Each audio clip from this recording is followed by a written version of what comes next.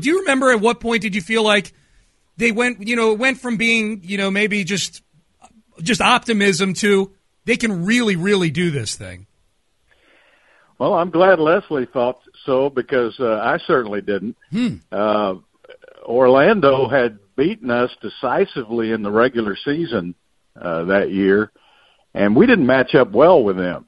So I really was a little bit concerned, and then halfway through the first game, we were down 20 points.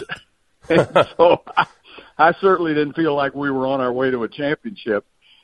But I never really, in those kinds of games in playoffs, it's so sudden when you're in or out. It's just a couple of plays each series that seem to tilt it one way or the other. And you got to remember that we played 3 teams with 60 or more wins, and we were always the road team. We never had the advantage of being the home team in the playoffs, so we had to start every series on the road. Against Utah, we started on the road. We started against Phoenix on the road and San Antonio on the road.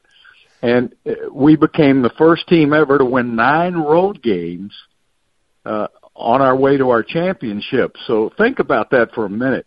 Road games are hard enough to win in the NBA, but we won 9 road games against teams with 60 or more wins.